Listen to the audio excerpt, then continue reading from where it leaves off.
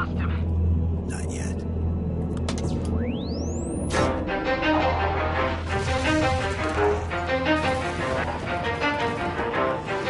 You ready? Let's go! Yeah. For those of you that want to know what we're all about, it's like this, y'all.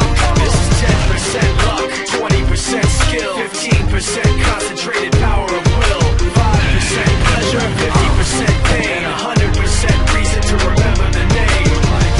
He doesn't need his name up in lights, he just wants to be heard, whether it's the beat of the mic. He feels so unlike everybody else, alone, in spite of the fact that some people still think that they know. But no, he knows the code. It's not about the salary, it's all about reality and making some noise, making a story, making sure his click stays up. That means when he puts it down, Tox picking it up. Let's go. Who the hell is he anyway? He never really talks much, never concerned with status, but still even him starstruck. Humble through opportunities, given despite the fact that many misjudge him cause he makes a living from writing raps. Put it together himself, got a picture connects, never asking for someone's help or to get some respect. He's only focused on what he wrote, his will is beyond reach, and now it all unfolds, the skill of an artist. This is 20% skill, 80% fear, be 100% clear, cause Ryu was ill. Who would've thought he'd be the one that set the West in flames? And I heard him wreck it with the Crystal Method, name of the game. Came back, dropped Megadeth, took him to church. I like Bleach, man. Ryu had the stupidest verse, this dude is the truth. Now everybody giving them guest spots and stocks through the roof. I heard him with that This is 10% luck,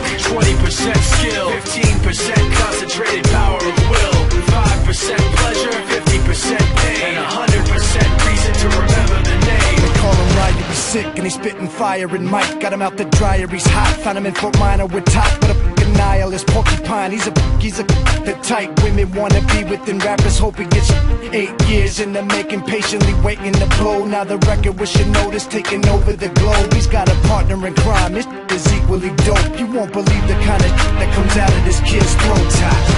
He's not your everyday on the block. He knows how to work with what he's got, making his way to the top. He often gets a comment on his name. People keep asking him, was it given that birth that doesn't stand for an acronym? No, he's living proof. Let him rock in the booth. He'll get you buzzing quicker than a shot of vodka with juice.